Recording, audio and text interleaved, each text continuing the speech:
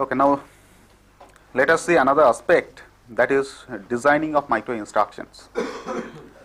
Till now we have seen that in the control memory every location will have the number of bits which are same as the number of control signals that you have within the system. Okay. Now in any system I can have hundreds of control signals. That means our control memory, every location must have hundreds of bits, which makes the control memory very big. Okay, so we have to think, is there any way by which the number of bits in every location in the control memory can be reduced? One of the simplest way is, instead of directly putting the control signals in the control memory, you encode the control signals and put the encoded control signal in the control memory. So that way, if I have n number of control signals present in a system, the number of bits in every location in the memory that we will need is log of n to the base 2 and then ceiling function of this. So that will be the number of bits needed in every location in the control memory. But this has a disadvantage. That is, while analyzing the instructions that we have seen that in any cases we need more than one control signals to be activated simultaneously. Okay. Now when we are encoding the control signals and putting them as encoded bit stream in the control memory, that means after reading a location from the control memory to generate the control signals, I have to decode that encoded bit stream. So that has to pass through a decoder. In case of a decoder, generating more than one decoder output active simultaneously is not possible. So that puts a restriction that if we have fully encoded bit stream to represent the control signals, I can generate only one control signal at a time. I cannot generate more than one control signal at a time. So these are two extreme cases. One case is where every bit is assigned to a control signal, which we call as horizontal microprogramming.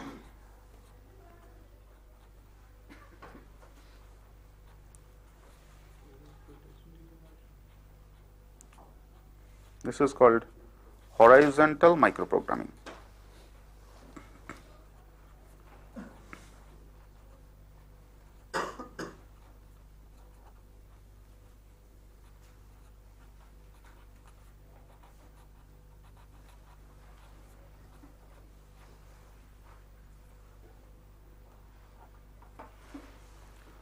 And in the second case, when the control signals are fully encoded and the encoded bit stream is stored in the control memory, that is called a vertical microprogramming. So these are the two extreme cases of microprogramming. One is horizontal and the other one is vertical microprogramming.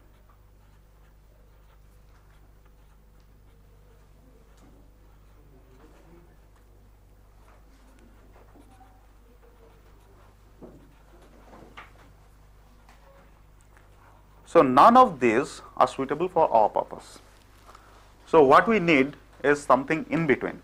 That is, we should try to reduce the number of bits in the control memory. Simultaneously, we should also be able to generate the required number of control signals in parallel. Okay. So what we need is something in between, which we can call as diagonal microprogramming.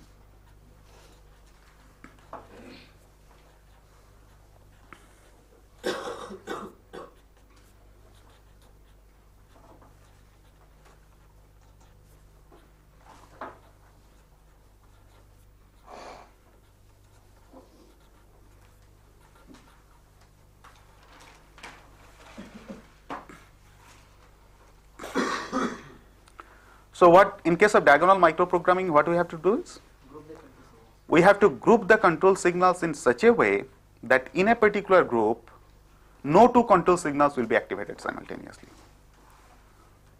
Whereas, if I need two control signals to be activated at a time, then those two control signals must belong to two different groups. Within every group, the control signals are fully encoded. Okay. So if this n number of control signals that we put into say m number of groups, then I need m number of decoders. Within every group, the control signals are fully encoded. Okay. And because they belong to different groups and every group has a corresponding decoder, so from every decoder I can generate one control signal, and because I have more than one decoders, so more than one control signals I can generate at a time. Okay.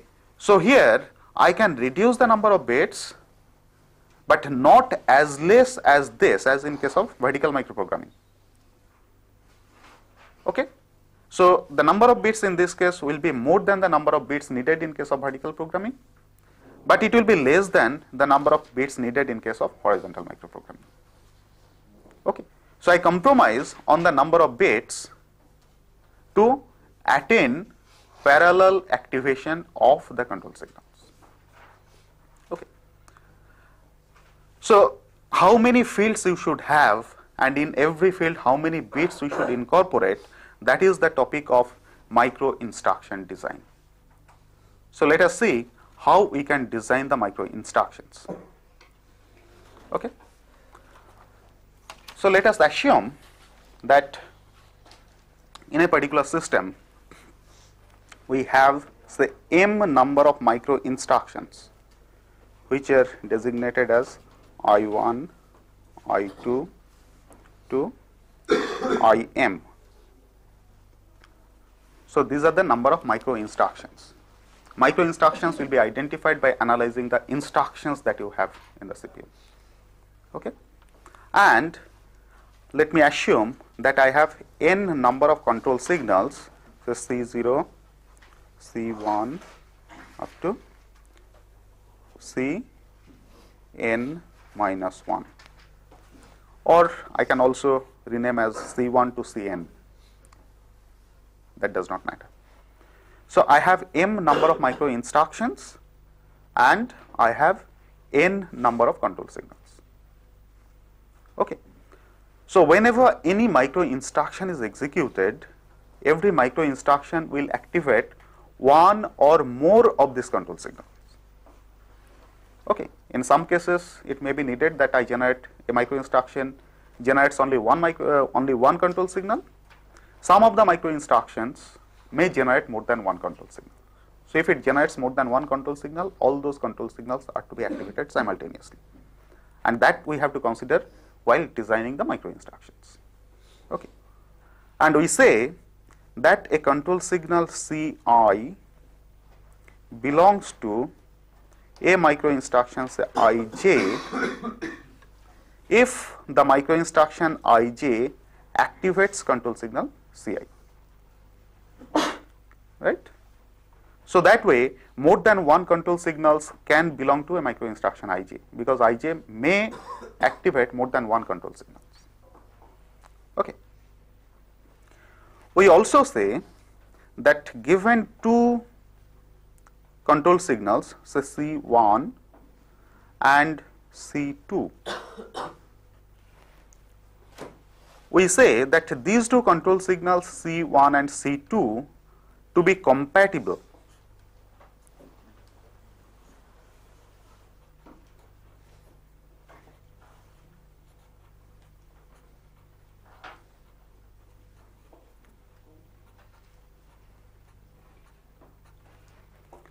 We say these two control signals C1 and C2 to be compatible if C1 belongs to Ij implies C2 does not belong to Ij. Okay, and vice versa.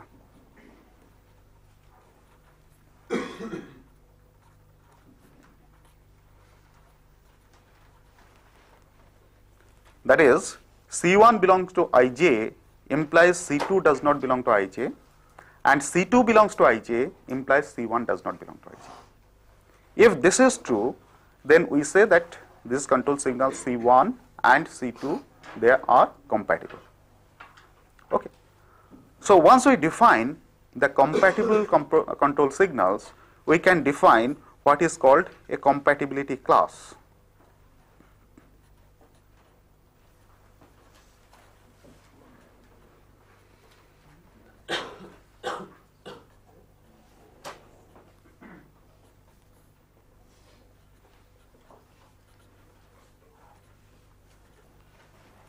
So a compatibility class is defined as a set of control signals such that the control signals within that set are pairwise compatible. Okay. So a compatibility class will define as a set of control signals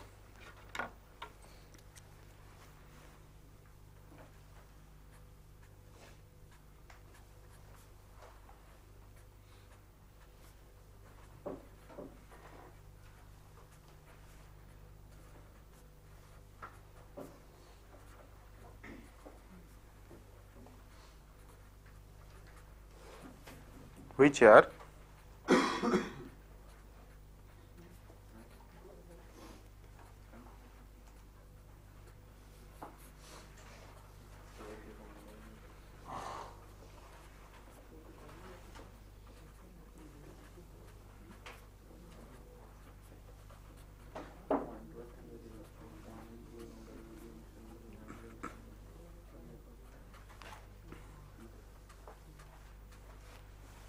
that is, if say control signals C1, C2 and C3, this forms a compatibility class.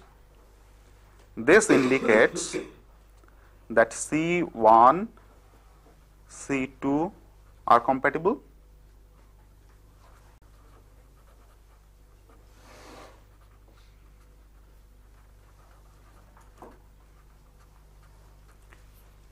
C1, C3 is also compatible, and C2, C3, they are also compatible.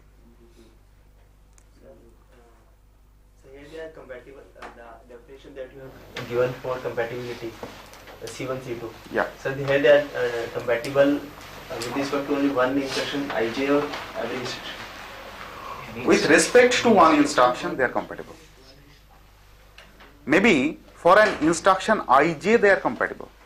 But for any other instruction, For any other instruction, they may not be compatible. Okay. So what we have to do during the design is, we have to identify the set of control signals which are compatible with respect to every instruction. Okay. So when I say that a set of control signals forms a compatibility class, that means the control signals within that set are pairwise compatible. So if I take any pair of control signals within that set, they must be compatible. That is what is a compatibility class. Okay. And here we have to identify the control signals which are compatible with respect to every micro instruction. Okay. So that is what we have to do while designing. So in this case, this design can be performed in an analytical way. Okay. So let us take an example to see how the design can be done. I take a very simple example with only say 4 micro instructions. So let us take an example.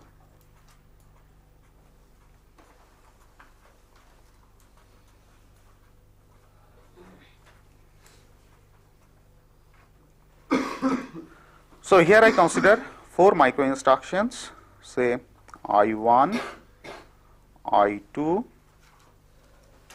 I3 and I4. So suppose we have these 4 micro instructions, and the control signals which are activated by I1 are, let us say, A, B, C and G. Okay. The control signals which are activated by I2, let us say those are A, C, E and H. Control signals which are activated by I3, let us say those are A, D and F. Okay. And the control signals which are activated by I4, let us say those are C, B, C and F. Okay. So find that for this example, the total number of control signals that we have are A, B, C, D, E, F, G and H. These are the total control signals that we have for this example, out of which A1 activates A, B, C and G, I2 activates A, C, E and H, I3 activates A, D and F, okay. I4 activates B, C and F. Okay. Now before designing the micro instructions for this particular example, let me define one more term, that is maximal compatibility class. So here we have defined what is a compatibility class. I define another term which is maximal compatibility class. So we will say that maximal compatibility class is a compatibility class to which no other control signals can be included without introducing incompatibility. Okay. So it is a compatibility class. We have said a compatibility class as the set of control signals which are pairwise compatible. Okay. So if I have a compatibility class such that I cannot insert any other control signal to the same class without introducing an incompatibility, then that particular compatibility class is called a maximal compatibility class. That means that compatibility class cannot be expanded further by introducing new control signals. Okay. So it should be quite obvious that our design should try to find out maximal compatibility classes, because only when I have a maximal compatibility class, then only I can guarantee that I can minimize the number of bits. Okay. If the classes are not maximally compatible, then minimization of the number of bits is not guaranteed. Okay. So we'll try to design the micro instructions keeping in mind that we have to find out the maximal compatibility classes. Okay. Now how do we do it? We do it hierarchically. We follow different steps. Say in step number 1 or S1, I assume that I have different compatibility classes where every compatibility class consists of only one control signal. Okay. So if a class is having only one control signal, that does not violate our compatibility class definition, because there is no other control signal, so there is no question of incompatibility. Okay. So in step number 1, I consider that all these control signals as independent classes. So I have A, B, C, D, E, F, G and H. So each of them forms a compatibility class by itself. In step 2, I try to find out the compatibility classes containing two control signals. Okay. For that, what I do is I take every control signal one after another and try to pair that with some other control signal in such a manner that compatibility is not violated. Okay. So first I will take the control signal A and try to see whether along with A I can put some other control signal or not, so that still that pair will remain compatible. Okay. So here you find that if I take A, I have to see whether B can be paired with A. It cannot be paired because I1 activates both A and B. Can C be paired? No. Can D be paired? No. No. Because I3 needs both A and D simultaneously. Okay. E cannot be paired because I2 activates both A and E simultaneously. Okay. F cannot be paired. I3 activates both A and F simultaneously. G cannot be paired because A and G, they are activated simultaneously by I1. Okay. H, again it cannot be paired because I2 activates both A and H simultaneously. So with A, I cannot pair any of the control signals. Let us see whether with B I can pair any of the control signals or not. B, D,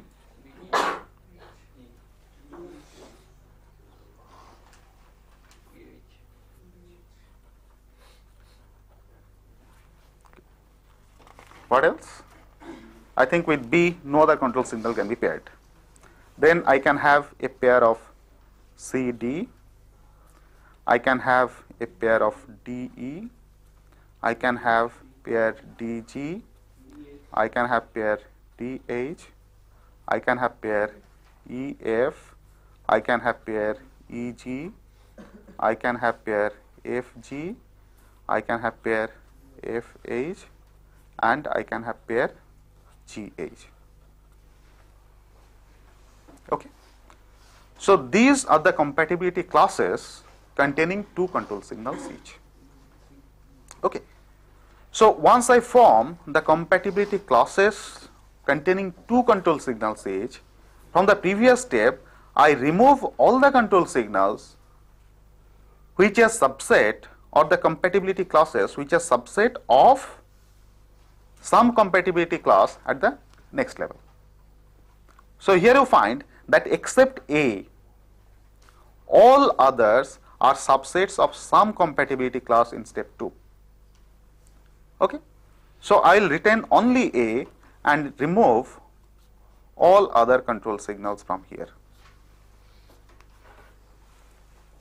Okay. Then I go to next step, step 3. And in step 3, my objective is to try to find out compatibility classes containing 3 control signals. Okay. So for that, what I will do?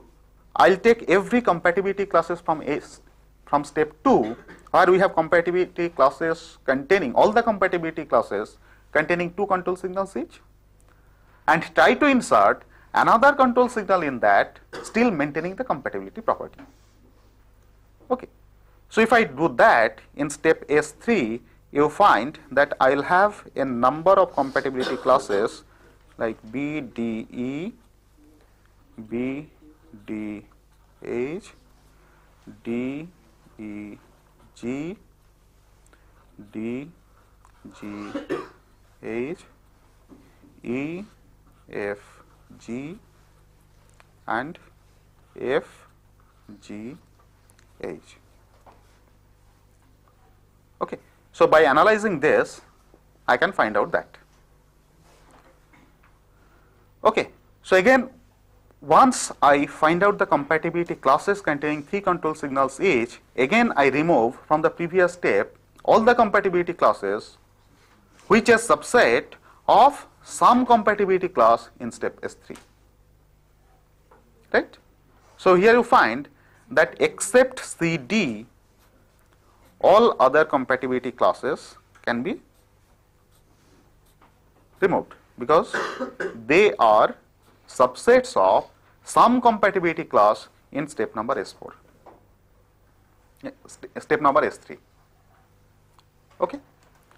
So once I have this S3, then I should go for next step S4, where we will try to find out compatibility classes containing 4 control signals each. And here you will find that I cannot insert any other control signal with any of the classes in S3. Say for example BDE. With BDE, I cannot include A. With BDE, I cannot include B is already there, so I don't have to consider that. I cannot include C because B and C, they becomes incompatible. Okay. D is already there. What about F? D and F, they are activated simultaneously by I3, so I cannot include F in this because in that case DF will become incompatible. Can I include G? No, because B and G, they are activated simultaneously. Can I include H? Yeah, H I can include, so that comes at the next one. So I have these two, B, D, E and, sorry, with B, D, E, yeah, here I am trying to find out compatibility classes with 4. So can I include H with this? E and H, they are activated simultaneously by I2, so I cannot include any other control signal with BD. So similarly, if you analyze all of this, you will find that I cannot generate any compatibility class having 4 control signals. Okay, so at this step 4, this will be 5 because I cannot generate any compatibility class with 4 control signals. Okay, so now find that after forming these are the maximal compatibility classes that I have. A is a maximal compatibility class because we have seen that I cannot pair any other control signal with A, still maintaining compatibility. So it is a maximal compatibility class. CD is again a maximal compatibility class because I cannot pair any other control signal with CD, still maintaining the compatibility property. Okay, then all these also become a compatibility class. Each of them is a compatibility class and they are maximal. So I have 1, 2, 3, 4, 5, 6, 7 and 8. 8 maximal compatibility classes. Okay. So once I find out these compatibility classes, I complete one stage of my design. Because now I have to encode these compatibility classes as different fields. The next stage is I have to find out whether all these maximal compatibility classes are needed or not.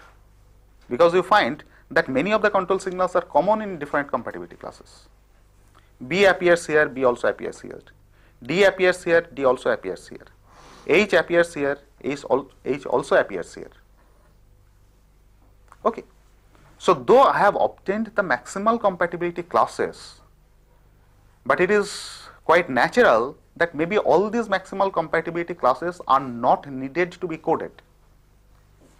If I can find out a subset of all this set of maximal compatibility classes which will include all the control signals, then that subset I can encode to generate my desired control signals. Okay, so this is a subset which is called a minimal cover. So what we have to find out now is a minimal cover of this set of maximal compatibility classes. Okay, so what we have to find out is minimal cover of the maximal set of compatibility classes. So I have to find out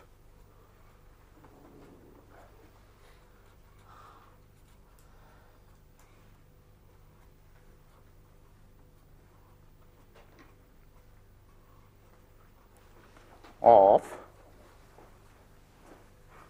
maximal compatibility classes, that let us put as MCC. MCC stands for maximal compatibility classes. Okay, so I have to find out minimal cover of maximal compatibility classes. So once I find out the minimal cover, that is a minimal subset of the set of maximal compatibility classes which includes all the control signals. And we will try to include only those control signals with a field corresponding to every maximal compatibility class in the minimal cover. Okay. Now this can be done by using a tabular method. So we will use a table which is called a cover table.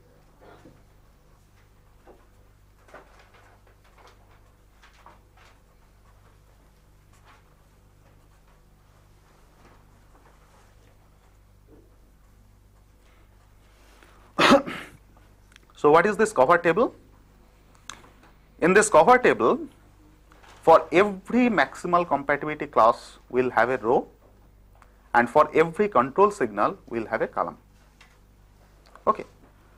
So with the help of this maximal compatibility classes that we have generated, I find that because there are 8 maximal compatibility classes, so in the cover table I have to have 8 rows.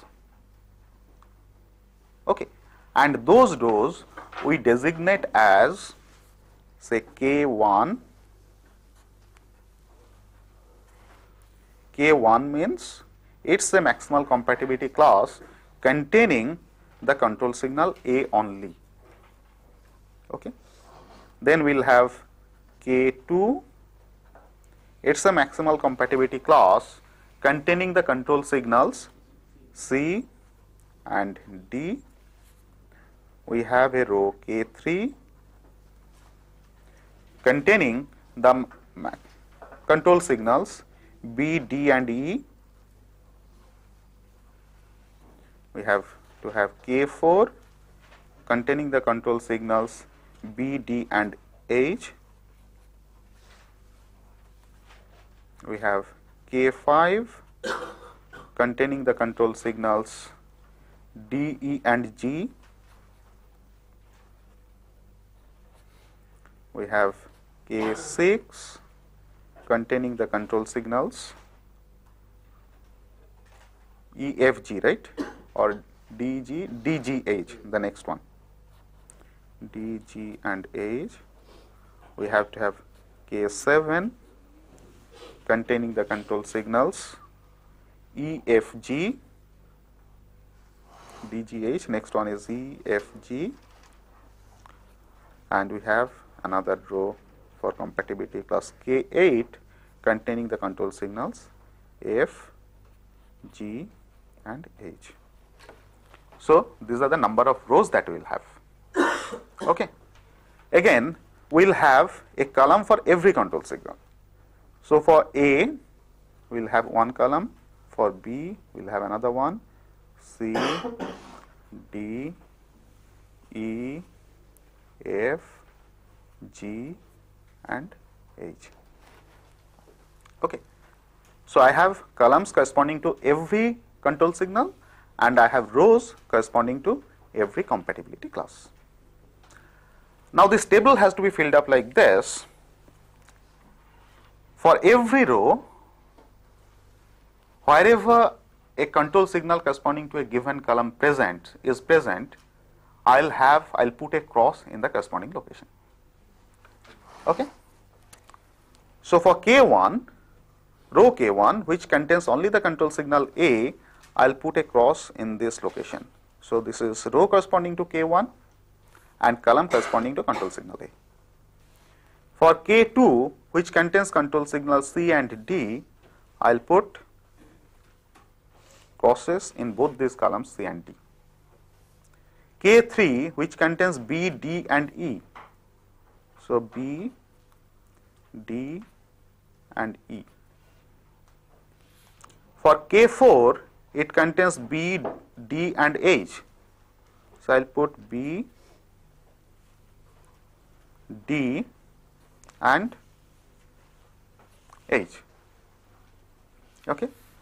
For K5, I'll put D, E and G. So I'll have crosses in D, E and G. For K6, it is D, G and H. So I'll have crosses G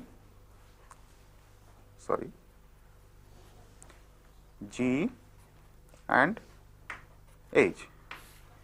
K7, E, F and G. So I'll have crosses E, F and G. K8, F, G and H. So I'll have crosses F, G and H, right. So I complete the cover table. Now from this cover table I have to find out those maximal compatibility classes which forms a minimal set of the set of maximal compatibility classes. Okay. So how do I do it? I study this cover table, find out the columns, I study the columns. If there is any column which contains only one cross, that means that is a control signal which is included only in the maximal compatibility class corresponding to the row where the cross is present. In this cover table, so I get a cover table. In this cover table, I will try to find out the columns containing only one cross. If I get any column which contains only one cross, that indicates that the row where the cross is present, that is the only maximal compatibility class which contains that control signal. There is no other maximal compatibility class containing the same control signal. Okay. Now what is our aim? Our aim is I will try to remove some of the maximal compatibility classes to get the minimal cover, such that the minimal cover will contain all the control signals. Now while trying to eliminate some of these maximal compatibility classes, these are the compatibility classes, okay, such that corresponding to that in a column I have only one cross. Those compatibility classes cannot be removed, because if I remove that compatibility class, in that case those control signals will also be removed. So in the minimal cover, those compatibility classes must be retained. So these are the compatibility classes which are called essential compatibility classes, and in our minimal cover we must retain the essential compatibility classes. Okay. So you find that by studying this, I have two columns, the column corresponding to A and the column corresponding to C. These are the two columns which contain a single cross. Okay. That means the corresponding compatibility classes K1 and K2, these are essential compatibility classes. Okay. So because these are essential compatibility classes, they must be retained in our minimal cover. Okay. So K1 and K2 are essential MCCs. Okay.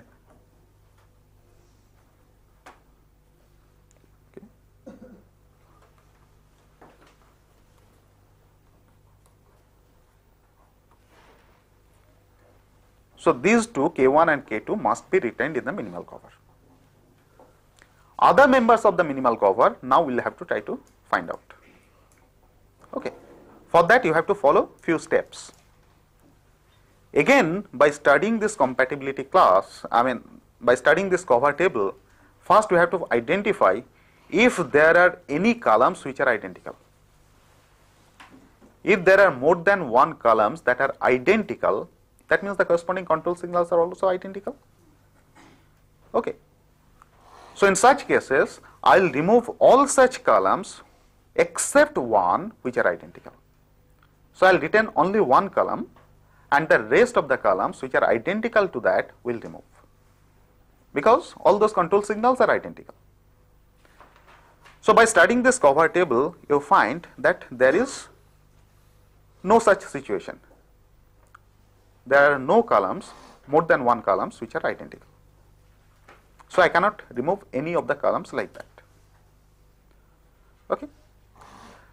The next what we have to do is, we have to, again by studying the columns, we have to find out if there is any column which is a subset of other column.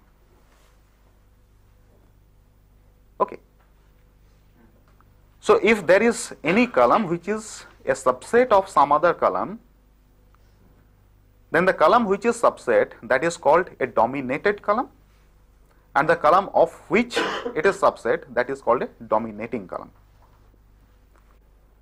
So if there is any dominating column in the cover table, I remove that column. Okay. So you find that by studying this cover table, I have these two columns B and D, where B is dominated column and D is the dominating column, because for every cross in column B, there is a cross in the same row in column D. Okay. So for this I have one cross here, for this also I have one cross here. Okay. So what I try to do is I remove the dominating column. So this is a column D which dominates column B. Okay. Is there any other such column? F and G. G is the dominating column which dominates over the column F. Okay. So I also remove this column G from the cover table. Okay. Because G is the dominating column which dominates over F. I also remove D, which is a dominating column which dominates over B. Okay. So once I remove this, after that what I do is I form a reduced cover table, because I have removed some of the entries. Okay. So what will be the reduced cover table now? We have seen that the MCCs K1, K2, they are essential. So I have to retain them in the minimal cover. Okay. So in the reduced cover table, I will have rows corresponding to the other MCCs. I will have row corresponding to K3, I will have row corresponding to K4, I will have row corresponding to K5, K6, K7 and K8, where K3 is equal to B, D, E, K4 is B, D, H, K5 is D, E, G, K6 is D, G, H, K7 is E, F, G, and K8 is F, G, and H. And the columns that I will retain are B,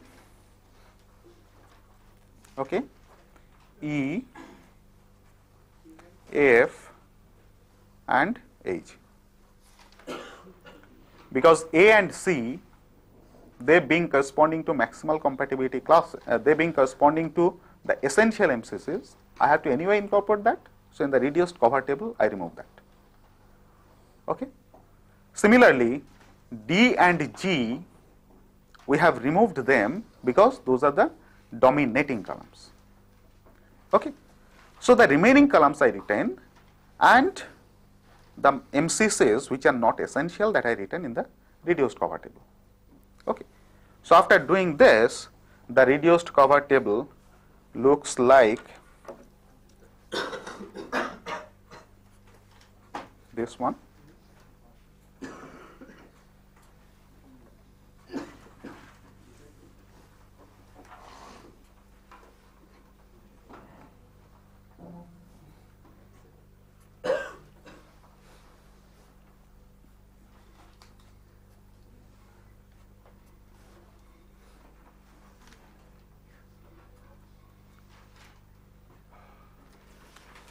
So this becomes my reduced cover table. Okay. So once I have this reduced cover table, now as we have done in case of columns, that the dominating columns we have removed. In the reduced cover table, I try to find out whether I have rows, some of the rows may be dominating some other rows. So in this case, our approach will be that a row which is dominated, that will remove. In case of column, the column which is dominating, that we have removed. In case of rows, our approach will be reverse, that is a row which is dominated, that will be removed.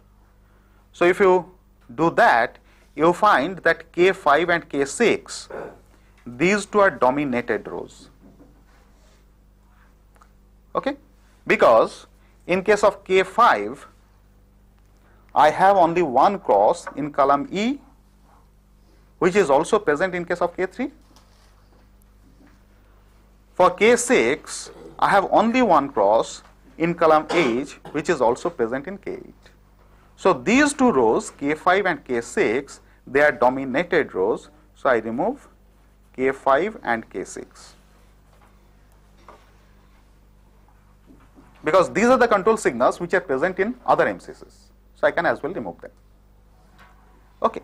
Now we have to select from the remaining K3, K4, K7 and K8, what are the MCCs that we should retain in the minimal cover. Okay. So now if you study this, you find that I have two options.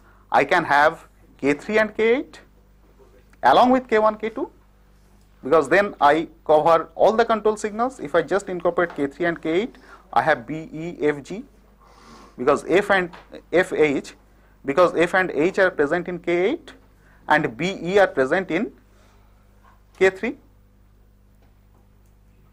Okay.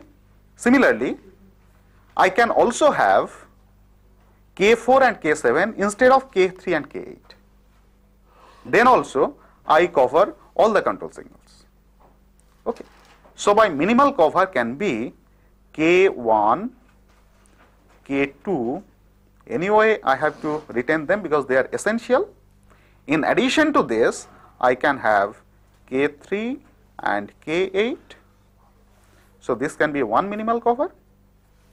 Or I can have K1 and K2, those being essential, have to be retained in any of the minimal covers, and the remaining two can be K4 and K7. So these are the two minimal covers that I can have. Okay. So now the micro instructions that we have to design can follow either this or this. So this indicates that in the micro instruction, I have to have four fields, one field corresponding to K1, the other field corresponding to K2, other one corresponding to K3 and K8. So there are four fields. Here also I will have four fields corresponding to K1, K2, K4 and K7. Okay. So I can use any of these minimal covers to design my micro instruction. And within every field, the bits or the control signals can be fully encoded. Okay. So this is a formal design approach which can be used for designing the micro instructions. Okay.